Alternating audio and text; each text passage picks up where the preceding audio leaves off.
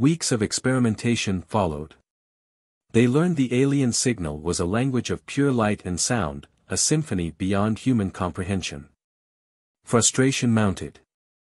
Then, Amelia, inspired by a child drawing a picture to communicate with a lost dog, had an idea.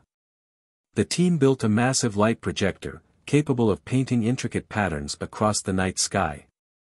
They started with simple shapes, a circle, a triangle, a human silhouette. Each projection was met with a more elaborate response from the diamond. Finally, they projected an image, a hand reaching out in greeting. The response was immediate and awe-inspiring. The diamond pulsed with a blinding light and a beam shot down, enveloping a designated area in the city park.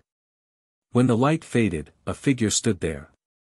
It was humanoid, but with iridescent skin and 6 slender limbs. It looked at them with large, multifaceted eyes, a flicker of something akin to curiosity in their depths.